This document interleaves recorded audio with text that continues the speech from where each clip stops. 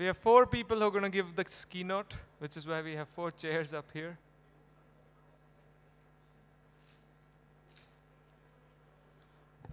All right, just to be on time, we're going to get started. Unfortunately, we've lost our keynote speaker from tomorrow morning. So instead, what we are planning to do is we're planning to move Aslak's keynote from today evening to tomorrow morning. So Aslak will do his keynote tomorrow morning. Thanks for adjusting to that. And now what we are planning to do is, a bunch of you have answered the question that was asked, why Agile sucks and why it won't work in the company. We've collated those. We've kind of tried to prioritize some of those questions we thought are important questions that we want to discuss. So Rakesh is going to help me read out those questions. And then we're going to try and get a few speakers, a few people from the audience to come and answer that question. And then every couple of questions will rotate so new people can come on stage. So this is, everyone kind of trying to pitch in and kind of answer those things. All right? Clarity will emerge as we go along. So, do you want to ask the first question and then people could come on stage? Hey, hello everyone. My name is Rakesh. I write software. It's occasionally good. And I hope you've been enjoying Agile so far. It was very interesting. I missed the name of the person who suggested this format, by the way, but due credit. I think we should thank Anton. Anton, if you're around. So Anton suggested this. He's seen it at some other conference. We thought this is a pretty cool idea, so we're going to try this. All right, we got a bunch of questions about why Agile sucks. I agree with almost every single one of them, just to be clear. I think I'll try to convince you that Agile sucks as well. Let's see if that works. Let's start with the first question here, just to get things rolling. And I found this particular question very interesting because of the opening line here. It says, Agile deals with a lot of process. And that got me thinking right there, because this was what Agile was supposed to be against, right? So anyway, Agile deals with a lot of process, which becomes an overhead over a period of time. Time spent in streamlining the process is more than the actual productive time, apparently. So that, I agree with this. I think that people just spend too much time on what they were out to battle in the first place, which, what are your opinions about that? What do you think? And I'm an Agile practitioner. I think you're right. Some of the consultants and some of the organizations selling training, they have an agenda, and their agenda is to train people in a certain process. It could be Scrum, it can be Kanban, it can be XP, although nobody's doing XP anymore, unfortunately. But I think one of the things that you have to be aware of is that these are practices, but many of them are practices that are taught outside of a context.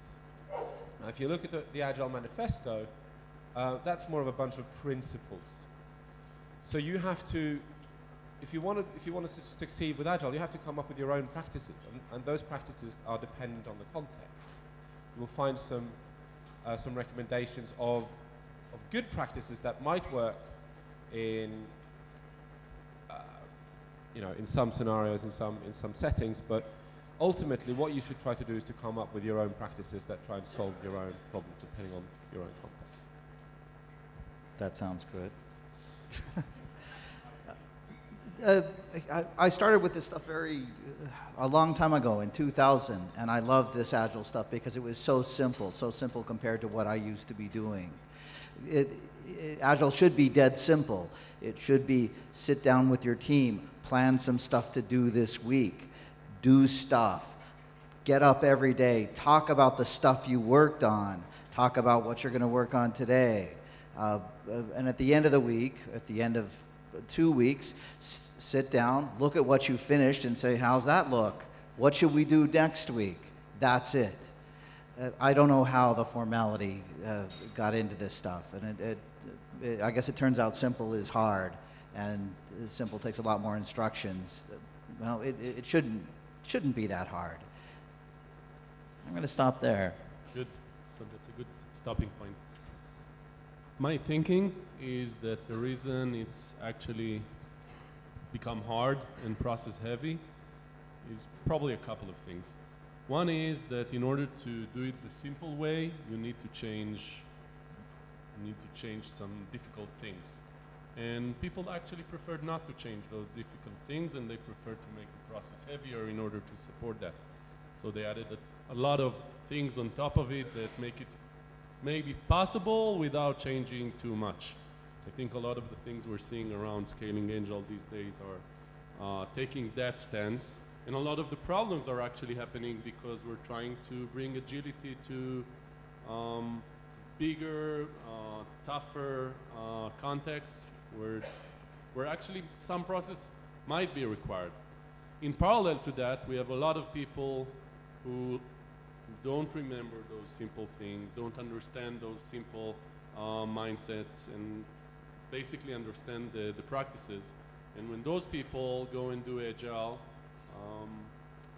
they basically, that's what they know, and they don't know how to streamline the process, and if they are trying to streamline the process, they're not very fast in doing it to the point that they can kill out all of the overheads. So I think that's part of what we're seeing, but I agree, it sucks.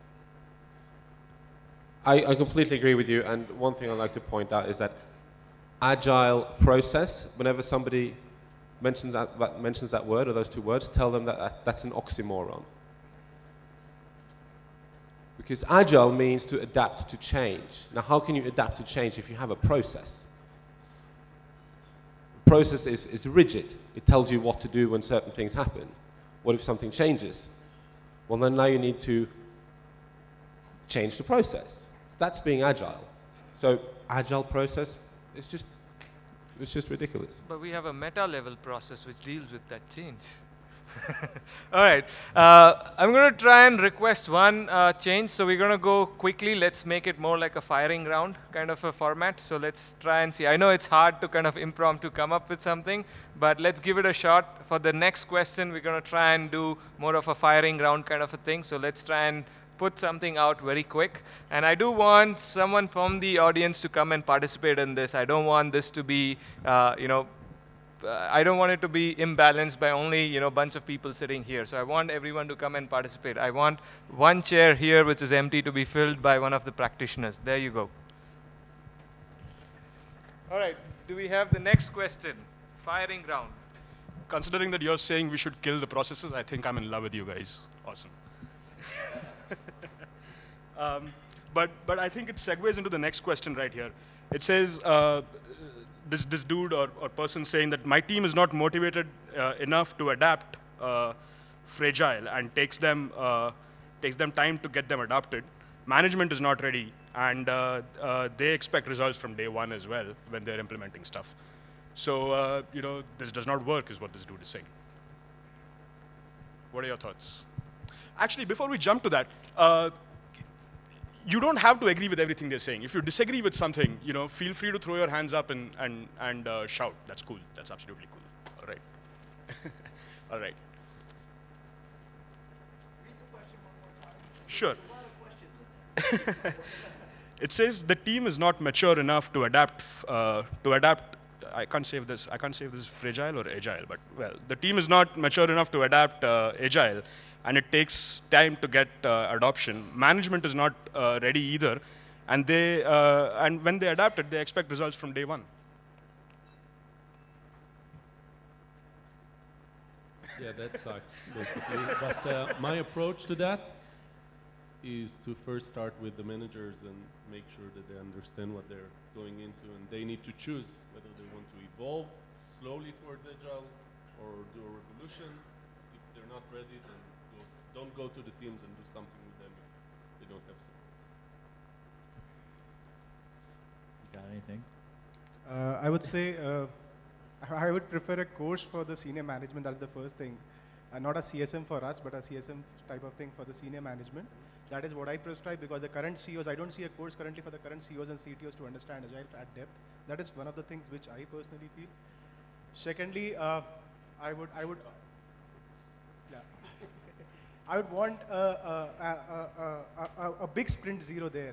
if I see a management there who is not essentially helping the team to scale to that level, I would want to see a bigger sprint zero where I try to involve the senior management as well.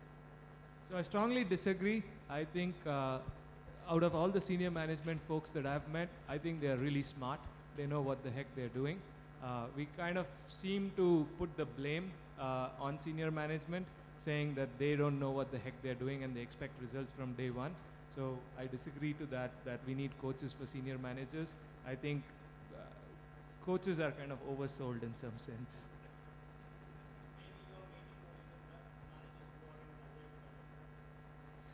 Maybe, I don't know. So that's just my opinion. I would disagree again, because I see those rigid managers, it's very, very difficult for them to even think of a process where they would not want a training. So I think that's in their DNA as a certification, or that is how they breathe and understand things. So to start with, I would still want a certification or something for them to make them at least come to those trainings. Well, I think Another round of certification. Wow. More money. Cage fight.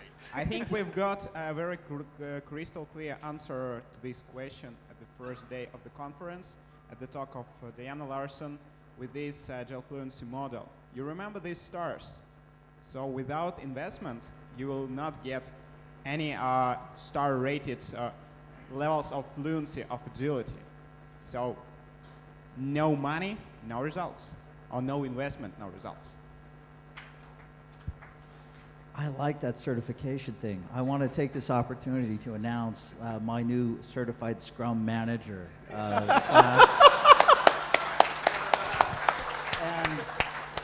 I think it's fair from now on to say, look, I'm a certified Scrum Master, but hey, you're not a certified Scrum Manager. So look, you've got to do what I say until you get certified. That seems fair. What about the CEOs? Do we need another Certified kind of Scrum certificate CEO. for them? Okay, that's not a good idea. For I agree with you. They know what they're doing usually too. All right, moving on. This question, well, I'll just read it out, all right? Point number 1, big egos of management and product owners. Point number 2, leadership team wants to blame juniors for everything instead of taking corrective actions. Point number 3, businesses not clear on what they want. In all caps, large bold letters, no requirements is what it says here. Whoever this person is, I think you need to find a new job. Just a hint. Maybe it's a toxic work environment, things like that. You know, just consider this. Yeah, but clearly, I mean, so I guess what this person is saying is that there are problems like, you know, office politics and all of that stuff, which hinder the process. And then how do you deal with that, right? I guess it's outside the scope of Agile, but it's a real problem, isn't it? Yeah, all I was about to say is I don't think Agile changed anything about that. That was probably true before Agile. I can, as a rule, can generally say if things sucked before Agile, they'll suck with Agile too. At least we talk, and you end up having to talk about how much it sucks more often with Agile. That's not a help, is it? Someone else.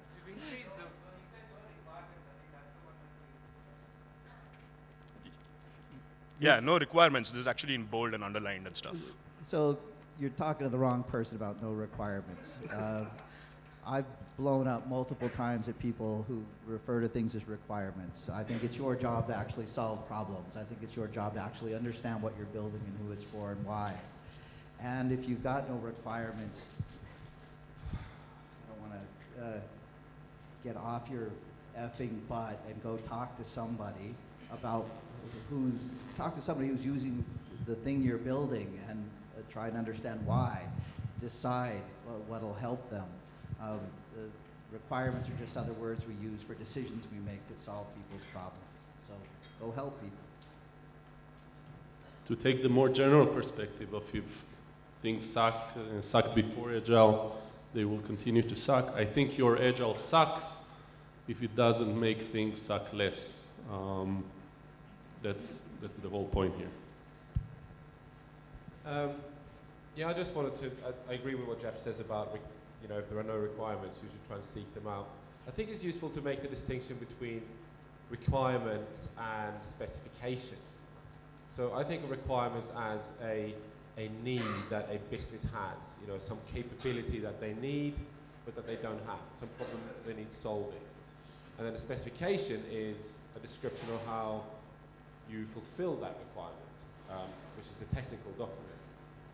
But, you know, a requirement is really just something that you can understand and put in your head if you're talking about people. Agree. Okay. And then you can write your own specification. You know, if they don't write it for you, well, that's great. That means you're free to implement it however you want. It's tough. I'm going to cite, it's an Alistair Cockburnism, that if it's your decision to make, it's design. If it's not your decision to make, it's a requirement. That's it. In any case, yeah, you're right. Business have needs, and we should be able to make the decisions about the details of those things, which ends up being the specification. But some people put themselves in different places on the line. And I realize with the stuff I was just saying, look, if there are no requirements or there's nobody saying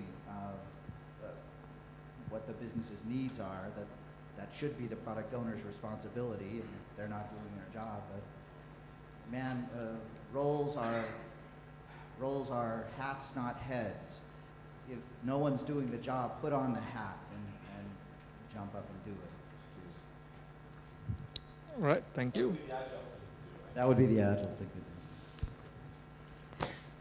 Even if it means that you're doing it without a clear understanding of the real business needs, because nobody in the business is there to What I'm play with you? advocating is go out and find them. Then unless they're, you know, if they're hiding under their desks, sneak, you know, smell them out. Yeah, And fail fast, right? Go out there and fail fast.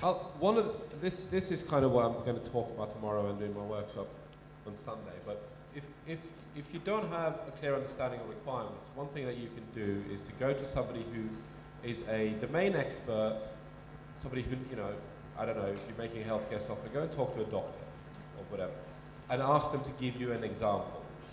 Give me an example of how you would like your problem, of what kind of problems you have. Give me an example of how you would like this problem solved. And just keep asking for a bunch of examples, and that will give you a better understanding. So the challenge is, if you go and ask a doctor in India, every doctor you speak to, they'll give a different answer. And then you're building software for someone in the US, which is going to be completely out of sync. Yeah, but you have to do this anyway, right? You have to talk to the end users if you're going to make something valuable. Because if you don't, then, well, maybe you're lucky. Maybe you have a requirement specification, and you're going to end up, you know, creating software that does exactly maybe what the specifications say, but that's not what the users need. So you have to talk to them anyway. Yeah, so what I was trying to highlight is, instead of sometimes talking, you might want to, you know, demonstrate something very quickly so they can understand what you're actually talking about. All right, let's jump to the next one, sorry. One more thing. This is a bit evil, but it's an efficient trick. Like, if it's difficult for you to get an understanding of what it is that you're supposed to build, pretend you've misunderstood it, and say, oh, so when a doctor files, creates a new patient, then we should automatically send them an ad to buy, I don't know, something. Just make something up, and then they will tell you, no, that's not what's going to happen. And now they're going to start actually explaining it to you. Yeah. I love the sentiment of this question. It says, Agile is another way of avoiding intellectual work. The opening lines are just beautiful in this. And I agree, if you Can you please repeat that? I like it. So it goes on to add, so Agile is another way of avoiding intellectual work in terms of design. Waterfall was never about documents, it was about deep thinking. Jumping into coding is the most loving thing anyone can do. I guess he means that people love jumping into coding. But who's to bear the cost of poor scalability? The customers don't have tolerance for mistakes. Waterfall has proved itself over the years. We don't need software every week. And stability is preferred over fragility. Well, so that's a question to you, whoever asked this. What are you doing here? I would have a short answer. I think it sucks that Scrum won over extreme programming, and it kind of explains that this even is a question. You got anything? I'll repeat the opening line. It says, Agile is a way of avoiding intellectual work. I don't even know what intellectual work is. I guess they're meaning that, sitting down and planning up front rather than, just swinging it and taking, one small thing at a time, right? So I hope you guys can answer the question so that whoever asked that goes convinced, right? So the burden is on your shoulders now. It boils down to ignorance, right? When are you the most ignorant in a project? Is it at the beginning of the project or is it at the end of the project? That's usually, you're the most ignorant when you start. And if you make all of the decisions at the time when you are the most ignorant, I think it's quite evident that you're going to make a lot of mistakes. Now, if you can make those, if you can defer most of those decisions about the technology you choose, how many people you put on the project, what kind of features you implement, if you can defer those as you get more feedback, you will make more informed decisions. And it's a fallacy that you can, to suggest that you can analyze a problem just by having enough time. You can't. You need feedback, and you don't get feedback when you analyze. I'm going to pipe in and say that's, I don't know how Agile got so stupid. Look, when we started this, again, I'll go back to what it was supposed to be. Make a list of the stuff you want to build. Start a week or start a cycle by choosing stuff you want to build. Talk every day about what you got done yesterday and what you plan on doing today. At the end of the week, take stock of how much you've got done, look back at your plan, and decide how to go farther. That's all there is to it. Have the self-discipline to get stuff done. Now, nowhere did it say don't think, and nowhere did it say don't plan ahead. I'm known for this story mapping thing, and I build big story maps that describe the whole application. I bring architects in, and we step back and look at it and say, okay, well, what is this? What are the architectural implications of this thing? Yeah, think big, but don't wait to act. Don't wait to build something. Don't wait to experiment. Don't wait to try things. But there's a balance between taking months to think big and not doing anything, and jumping right in and doing something and not thinking through to the end of things. I don't know if that makes sense. So I was waiting for you to give that, and I wanted to build on top of that. Is that I've seen a lot of projects where people think Agile basically means that I'm going to go in and start writing code on day one, right? You don't have requirements, you don't have things. So maybe it's a misinterpretation, but I could argue, wearing the devil's advocate hat, I could argue that that is in spirit what the manifesto is all about, right? It is about people and interaction over processes and tools. So, if jumping in and writing code and this is working for us, then that's what it is. So that might be a misinterpretation, but that's how people think it's Agile. I agree that's a problem, and I think that it's a problem that most people read just the values and not the principles, and that most people, what I meant was, they're doing Scrum, they're doing dailies, they're doing sprints, they're doing Kanban flow, but they're not doing the necessary engineering practices that enable you to move fast without planning too much up front. If you're not doing the right engineering practices, then it will be expensive to change stuff when you figure out things later, and you will get bit by it. So it's either that you think a bit more upfront, think big in any case, and implement maybe a bit some infrastructure for it, or do the right engineering practices and have good automation, good refactoring, simple design, simple code, clean code, and then you can bear with the fact that you learn along the way. It's either of those two things, but you cannot play along without good engineering practice. Actually, I'm going to take a step back and tackle this question differently. I have done a lot of waterfall work, and I never felt I have done any intellectual work there also.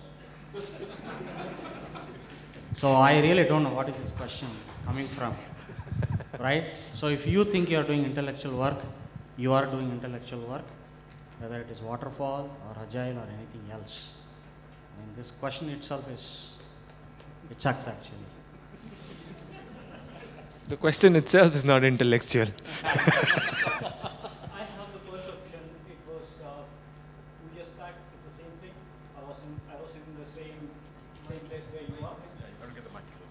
Now I have a different person. Now I have a different things because we are trying to improvise ourselves. We change the code based on the business requirements what we have. We design it every sprint. You try the DDD, then you can see the change. So how difficult is that, and how intellectual things you have to adapt. Fantastic, thank you. All right. Continuing with the theme of great opening lines, this one goes: Agile sucks because it's designed to suck. Because it's designed to suck. Agile sucks because it's designed to suck. I think people like making impactful opening lines. It must be from the politics of the country, I guess. So Agile sucks because it's designed to suck. It is designed to fail early and fail often. For a lot of people, failure is not an option, and hence Agile sucks for these people. Now, I'll follow this on immediately with another question. I think it's in the same vein. It says, this one is not in the theme of great opening lines though, but it says telecom operators still don't trust the Agile way of doing deliverables. They don't want one bug to bring down their service. Rollback is possible, but the reputation is lost forever. We're going to stick to our current process, this person says. So I guess what they're saying is that failure is not an option in certain cases, and Agile clearly doesn't fit there, right? Absolutely, failed spectacularly with one big bang release, right? Fireworks. I don't understand how Agile. Sorry, what was the question again? So the question is that certain tasks don't have room for failure, and and Agile requires you to to deliver stuff and iterate quickly, and that might not fit. So the assumption is that if you're doing Agile, then you will have frequent failures. Agile is designed for frequent failure. Okay, I haven't heard that one before. Actually, I don't know. You do Agile to fail. That's not the idea. I don't think so. Nobody is going to do Agile because they want to fail. They are doing Agile because they want to succeed. But in the process, you may fail. It's better to fail faster. It's better to fail earlier. But it's a kind of, twisting the tail and says, hey, the tail is in the head and head is in the tail. I mean, that's how I look at it. Yes, that's the point I want to tell. So when you know that one, it is going to be complex or you are about to get failed. So it all depends on that, what is the size of that particular iteration that you are going to take. If you take a small iteration, okay, and the fail that you are going to do is very little. That is the minimum damage that you are doing this whole cycle over there. So the kind of this is the big product developments over there. There are many times you may have to do some experiments, right? So at that experiment side, if you can take that iteration, it's a week-long iteration, or it could be like daily XP programming kind of it like. So these could help you to quickly come back with the results, okay, and the observations that would help you to, okay, what is that learning that you got it and that you can apply in the next coming iterations. And another aspect is, it's okay to fail in your dev environment or a test environment. We are not saying that you are going to fail in the production. And there is a huge difference. I'm going to, two things. Gosh, did I say this already? A friend of mine, a guy named David Hussman, says the difference between failure and learning is how much money you spend to do it. Look, if I spend a couple weeks worth of team's time and what I deliver is crap, I can say, well, that was learning. But if I spend a couple years of team's time, I can't say that was learning with a straight face anymore. That's failure. Yeah, thank David Hussman. It's his thing. Now, I was thinking to myself, gosh, what have I ever been involved with that could not fail? So let me I'll be as concise as I can with a story. I coached a team at a U.S. bank called Wells Fargo.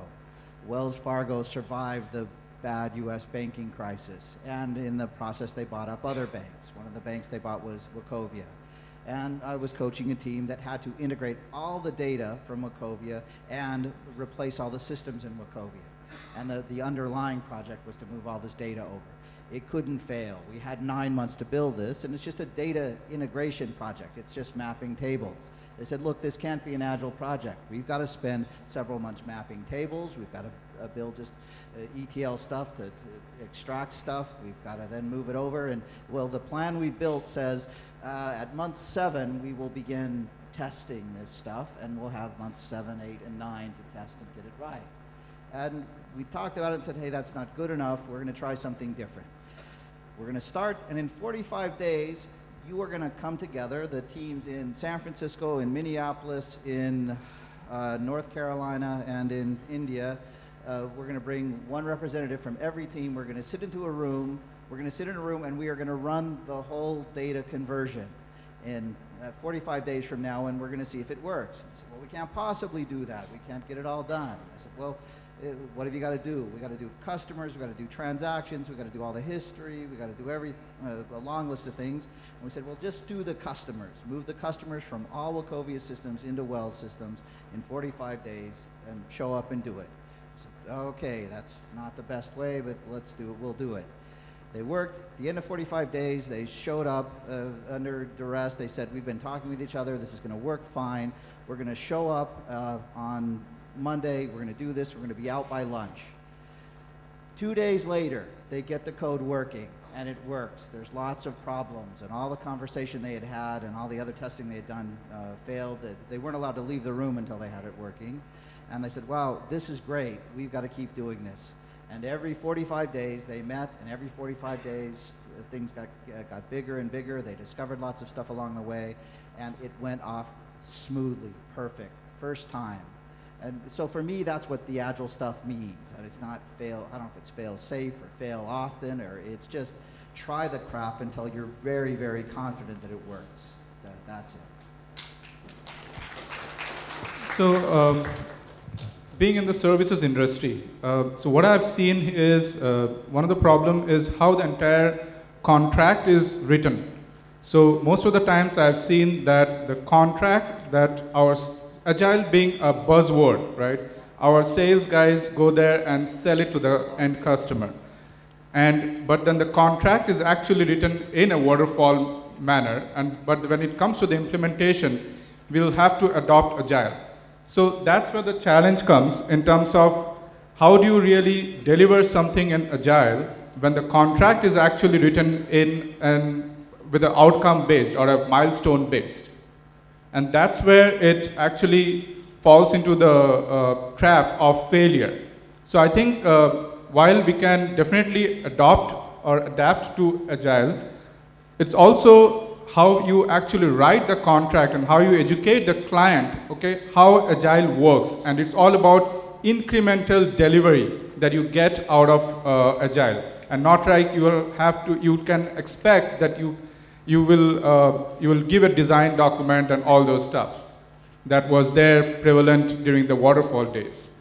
And there was one more question about telecom operators not adopting to Agile. I completely differ to that, because I have been associated with delivering digital applications for large-scale telecom operators, most of the geographies, and all of them were in Agile, and all of them went successful.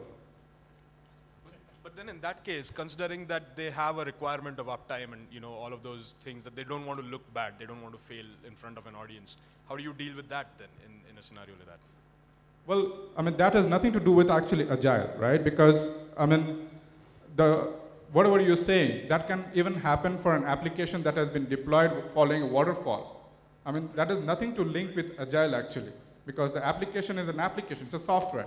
It can always get into bugs. I would like to add to that.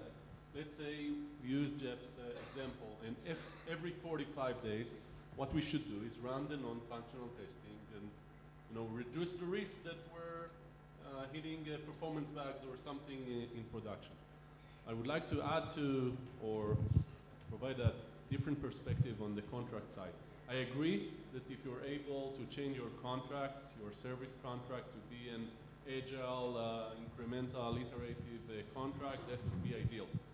But I think, and I've seen from experience with multiple clients, that even internal agile that you do within a waterfall, after the contract has been signed, even a fixed price contract, and where your delivery to UAT at the end is one delivery. The customer doesn't want to run multiple UATs, only wants one time to production.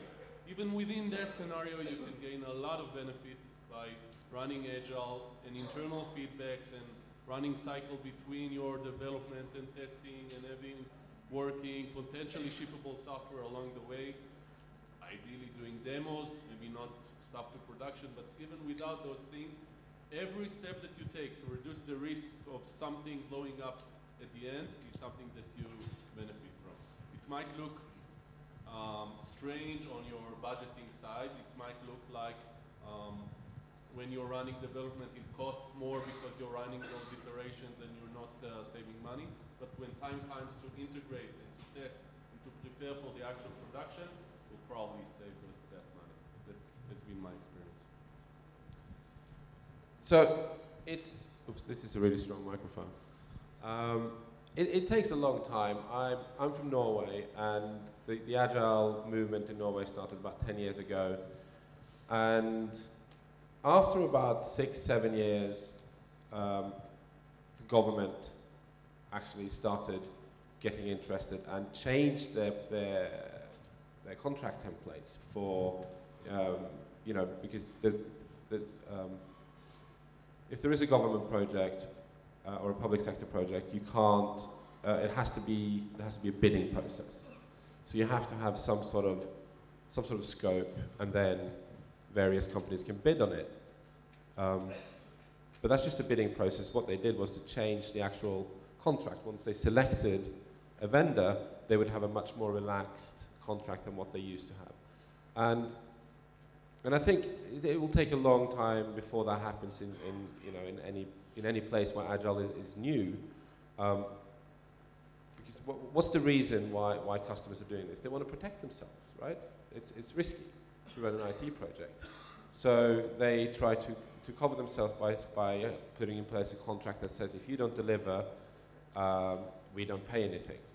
But that's still very risky, right? Because even though the company or the organization isn't paying anything for the software, they're not getting the software either. So they're only really, mitigating half of the risk. And it's when they realize that actually if we can relax the terms of the contract, we're actually, maybe we're taking on some more financial risk, but we're lowering the risk that we're not getting at least some software for our money. So it's just, you just have to work with these people, right? It takes time. I would say you don't design quality in the system. Quality is something which is relative in nature. And when you say you're designing something, you're designing actually a process. It's a mindset. Agile is a mindset here. I would like to just relate it to like you're cycling on a mountain hill, right? You cannot plan and decide where the pitfalls will come. So to me, it's more important to breathe fast and breathe slow while you're cycling. You need to ensure what and when you need to change. And secondly, designing can only be adapted and prescribed if you have a static user base. Today, with the dynamic nature and digitization of work coming into picture, you will never have that. So saying that it is designed, first of all, it is not designed, it's a self-evolving model. I would say you can add more to the umbrella to it. So it's not a design, it's something which is self-evolved. So yesterday's technologies have gone obsolete, today something is there, which will be there, and then it will be further revamped. So to me, it's a mindset, it's not a design, and you may say it's an evolving framework. It's not a design in any. Thank you. I think we would like to move to the next question. Is that okay? I think that we have a lot more questions and about 3 minutes left. Oh, that's it? All right. So, all right. This one says, our company delivers software at fixed times of the year. How can we follow Agile when scope is adjusted as per the time left? I'm not sure I understand this question fully, but. I think I don't understand what they mean by Agile, but this is as Agile as I would get in that context. This is Agile enough for me, right? If I can only deliver once a year, and then my scope gets adjusted based on what is accomplished, that's brilliant. And that's surprisingly common when it comes to end of financial year, because budgets are based on financial year, so you try and finish whatever work you can by 30 June or whenever it is. So you can use everything that's agile. You have a fixed 12 iterations, and then you're finished. It is. That's all right. agile. All right. This one sounds like a statement of fact, so I'm just going to read this and move on because it's a statement of fact, right? It says, I don't want anyone to track me when I know that, and my lead knows what I'm doing. It sounds like a statement of fact, so I'm just going to say, all right, that sounds fair. Actually, in some countries it's illegal. In some countries you can't track people in any granularity less than half a day. So just be aware when you are working in a geographic distributed, sometimes your Kanban boards are problematic. From memory, the German, I think it's some of the German countries. Yeah, the Germany, I mean, you can't really track. We're not going there. Some American three-letter company, no, never mind. Scrum sucks because sizing and estimation used to be very abstract, hence affecting productivity significantly. Statement of fact. Sounds fair to me. Well, I mean, it's always hard to estimate anything. I mean, that's the reason its word is called estimate, right? There's always a variance to it. So otherwise it would be called an actual. Sorry? Otherwise it would be called an actual. Yeah, that will be an actual otherwise. Where's Wasco, author of No Estimation? He's going to come tomorrow. Okay. So whoever asked that question, please hold on till tomorrow. Till then, it's a fact. All right, legacy products still require classic controls. I can't let a young bunch of college grads to violate the architecture. Okay? No, I mean, I guess there's some point that they're trying to make, but I can't catch it, and we're sort of running low on time, so we'll have to skip ahead. But if there's something you need to add, sure. I'll take passion over skill. Skill can be learned, but if I can hire someone straight out of university who has a passion and a love for what they do, then I'll take them over someone with 2, 3, 4 years experience any day. Yeah, that makes sense. But you can't let them violate your architecture. It's learning, isn't it? Passion is one side, architecture and violation is another side. That's not allowed. All right, last question. All right. This is a long one, but I'm going to try anyway. So you can stop after you're done with the question. Yeah, I guess I'll stop halfway through or something. Business is writing requirements is writing requirements in the legacy way. Business analysts are then converting these to user stories. Stories are then divided into sprints. Release is based on for release and then based on dependency. Blah blah blah. Trace matrix is maintained in ALM. So it's combination. So this is all a combination of Agile plus V model, and it's just additional work for teams and quality is sacrificed because of lack of time at the end of the sprint. It's an owl. Where's the question? It's a statement of fact. Statement of fact. This is why Agile sucks, I guess. Yeah. That's a bastardization of taking a traditional process and trying to ram Agile into a solely IT function without considering all the interfaces. Yeah, I mean, going by the stuff that they've mentioned here, it looks like they're talking about the processes that seem to be associated with Agile all the time. So right? one of the things that we've done with a couple of my clients is we've trained the customer first. If the customer can ask for Agile, then you're 9/10 of the way to getting the rest of the IT or the rest of the software function to actually start to adopt those Agile practices. If the customer can't ask for Agile through not even necessarily user stories, but the ability to understand change and adaptability, then you really aren't going to be able to be Agile. You can't be Agile. You might do Agile, but you're not going to be Agile. Yeah, from the question, what the sense that I get is the company used waterfall and they have retained the framework of waterfall and fitted some agile elements onto the waterfall. So that's why the V model and the terms like this coming in, and then they call that as agile. So that's where the problem is. So if you want to really follow Agile, you may want to remove your old waterfall boundaries that you play with. Otherwise, these questions will come, and they call this as an Agile and say, hey, this is the same thing, but it's not working. But you're not moved away from the waterfall in the first place. I know we're at the tail end, and we've got to close it off, but I was talking to Naresh. I've spent a little bit of time with a few companies in India, and I've seen evidence that people come in and really ram some bad Agile down people's throats. And I know that there are a lot of people suffering because they get really terrible Agile coaches in, they get taught really dogmatic forms of Agile.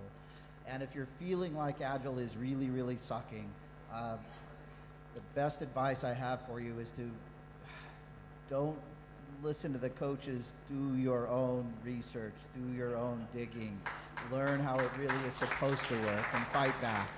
So, it is supposed to make things easier and make things better, and if it's not, don't do it. And if nothing works, find another company. There are a lot of good companies out there. If you, law of 2 feet. That's the old adage, if you can't change your company, change your company. I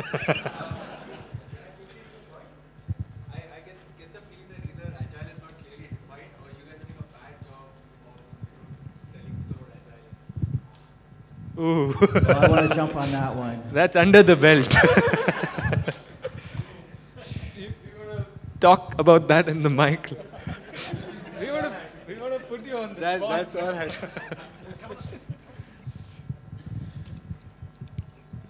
We want to close it off? Yeah, Agile's not clearly defined. That's it. It was never meant to be clearly defined, so it could be misused or it could be well used. So it's up to people. That's right. And actually, the people you've got to really fear are the ones that clearly define it. Yes, and also if you see someone that talks to you and says that Agile sucks, or maybe you see some bad Agile, just print Agile manifesto and show the person and ask where is the sucking part. All over the place. Because it's not clearly defined. Well, also, there's nothing common about common sense. So when an organization is going to be adopting Agile, you have to be pragmatic about it. There are processes, there are principles and values. These are things that need to be considered, but at the same time, common sense as to how your organization is going to work. All right. Thanks, Evan.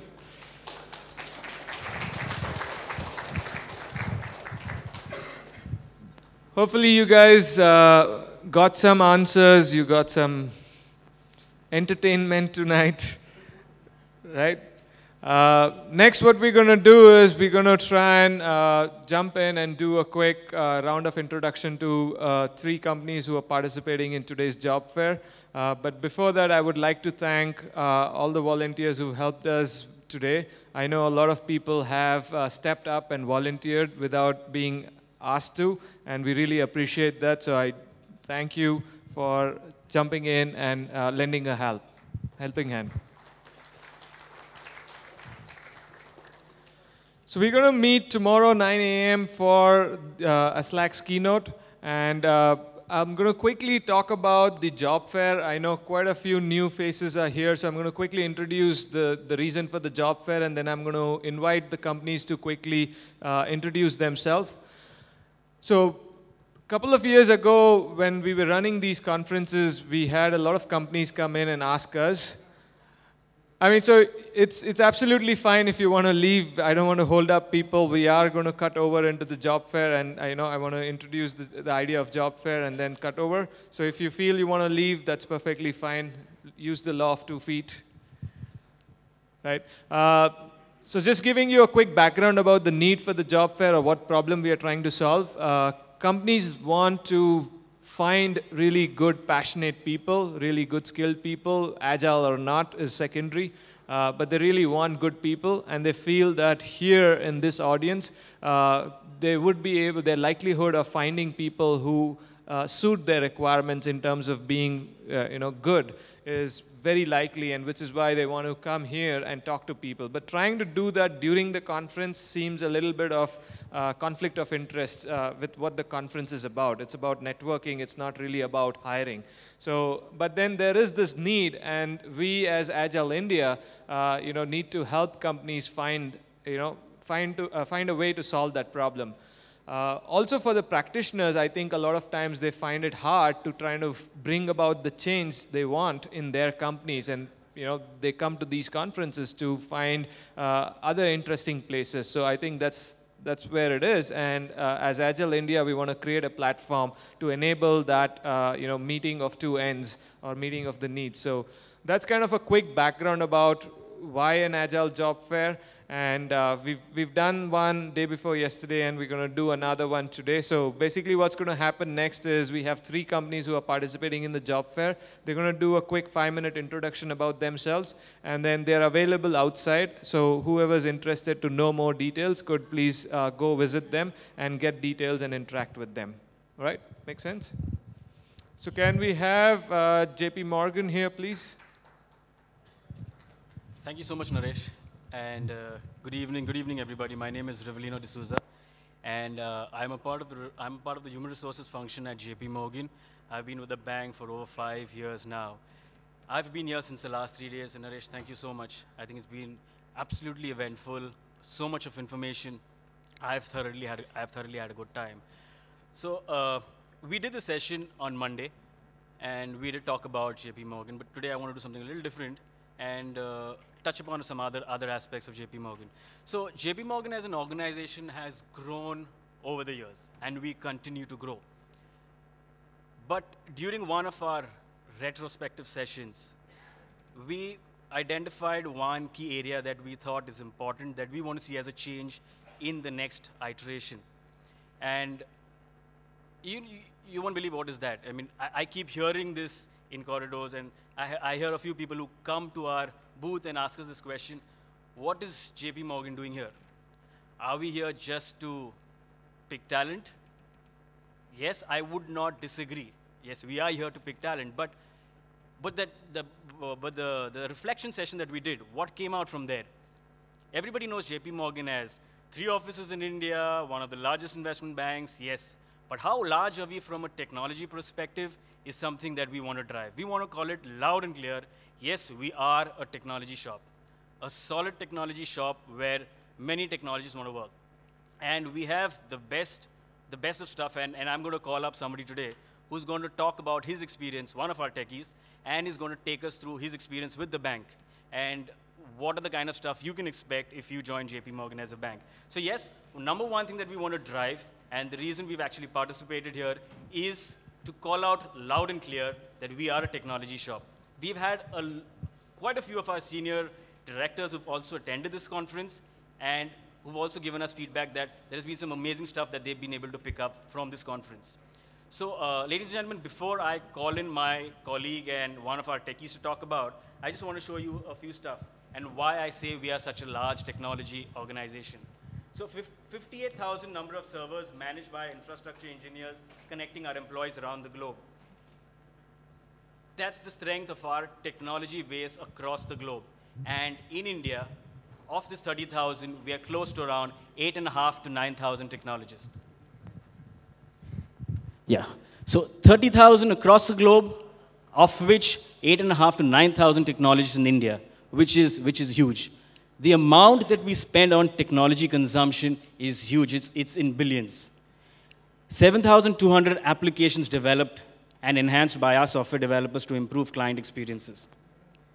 So ladies and gentlemen, this is a few facts that I want to bring about and call out here in this conference today to give you an idea in terms of how large we are as an organization. So without further ado, let me take this opportunity to call on top Jaisima, one of our techies, who will probably talk about his experience as a technologist.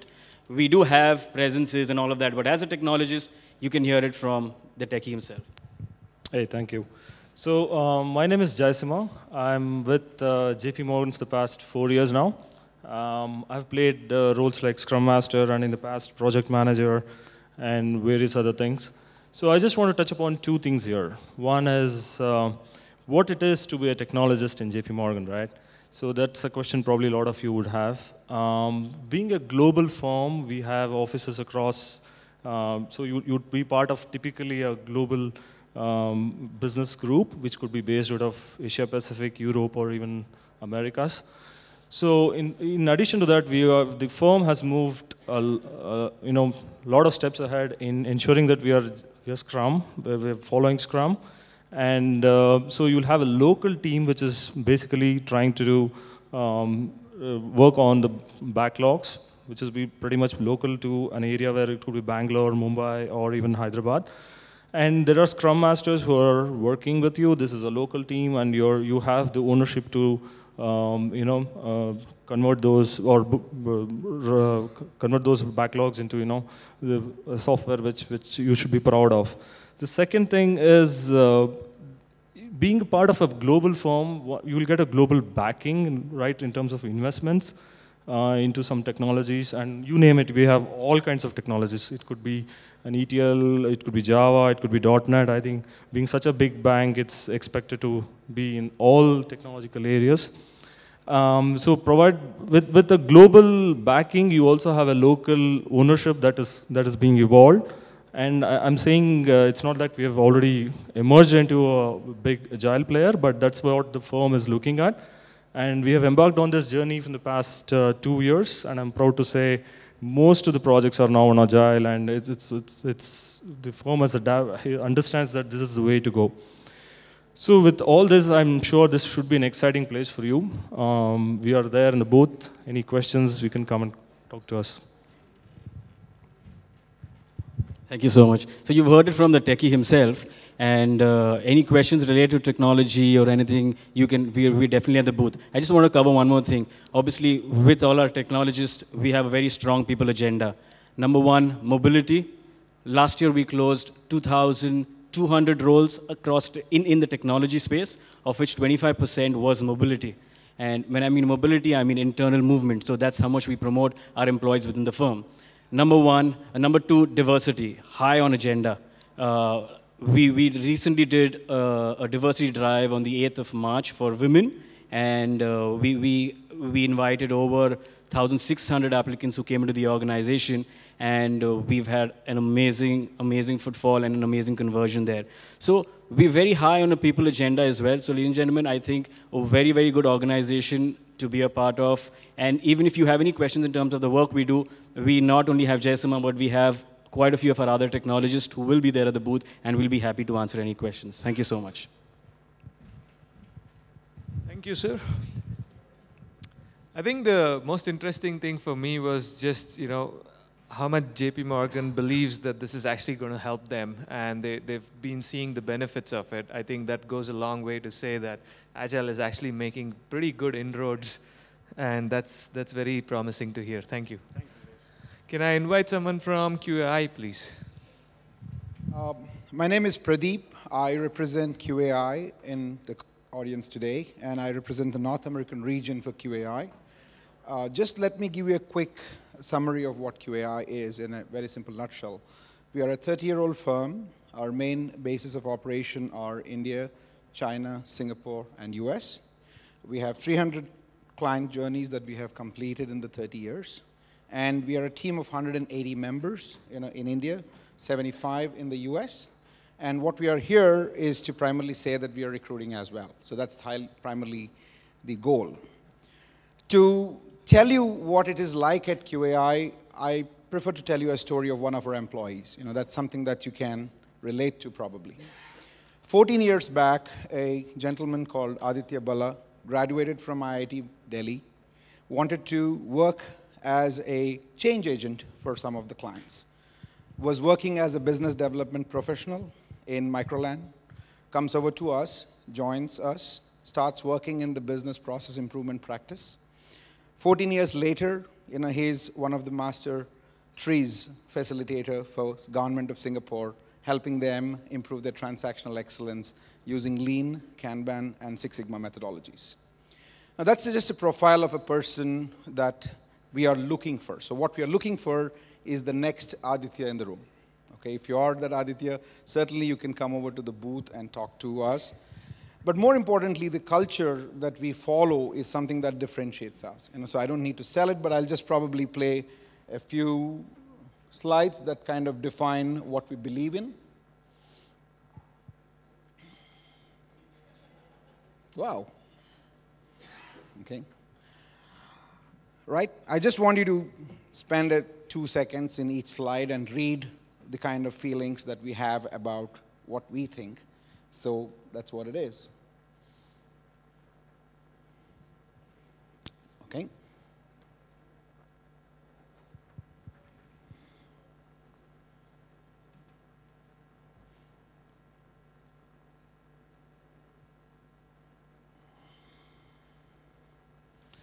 So if you think you believe in those statements, and if you think that you want to put a ding in the universe, we are outside at the booth to talk to us, and we would love to get to know you better. Thank you.